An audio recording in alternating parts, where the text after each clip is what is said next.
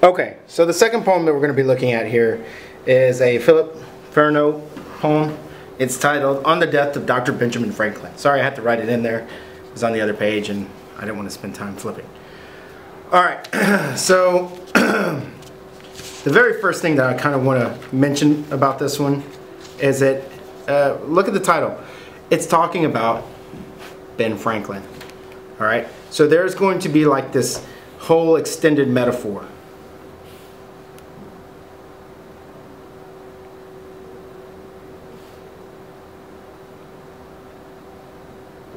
He's going to compare Ben Franklin to something. Let's see if you can figure it out. Alright, so this is about admiration.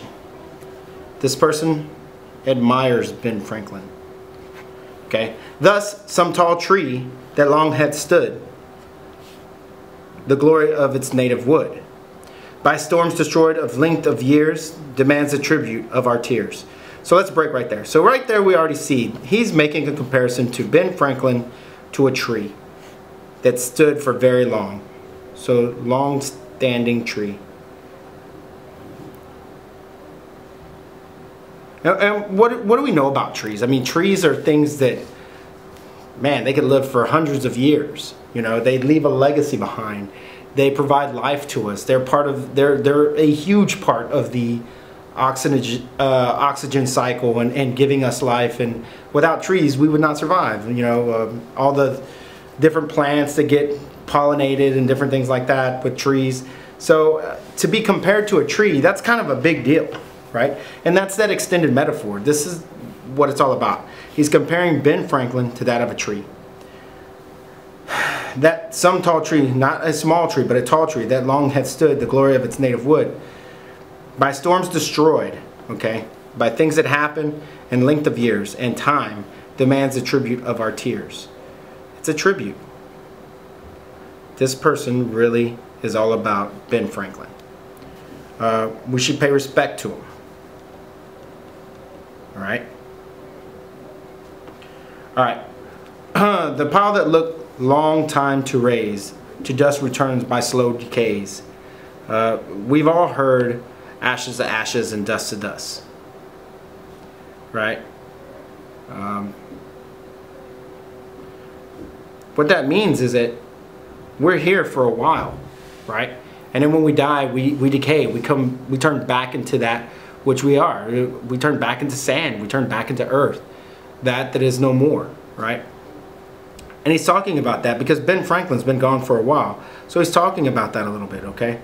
But when its destined years are o'er, we must regret the loss the more. So long accustomed to your aid, the world tenements your exit made. So even when we lost you, we still really missed you. So we really missed you.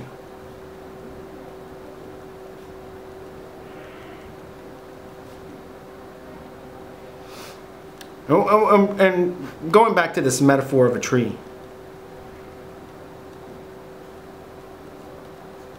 When we think of trees, we think of strength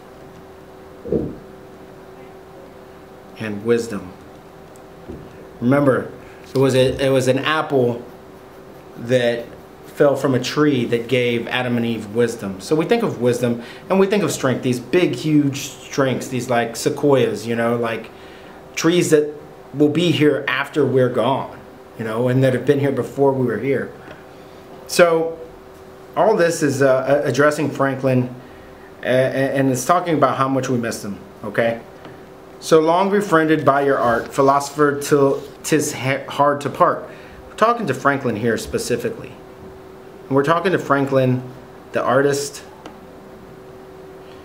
and philosopher.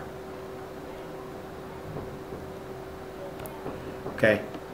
When monarchs tumble to the ground, successors easily are found. So even when kings die, they're replaced. Right? But not you. But matchless Franklin, what a few can hope to rival such as you. Not Franklin. Franklin will never be matched again. Who seized from kings the scepter's pride and turned the lightning darts aside. Remember, Franklin was one of our founding fathers. He fought the king. He wanted freedom freedom from the king. That's who sees from kings the scepter's pride, right? A scepter is something that king holds that says that they're in charge. But he fought against that and turned the lightning darts aside. Okay, he harnessed lightning.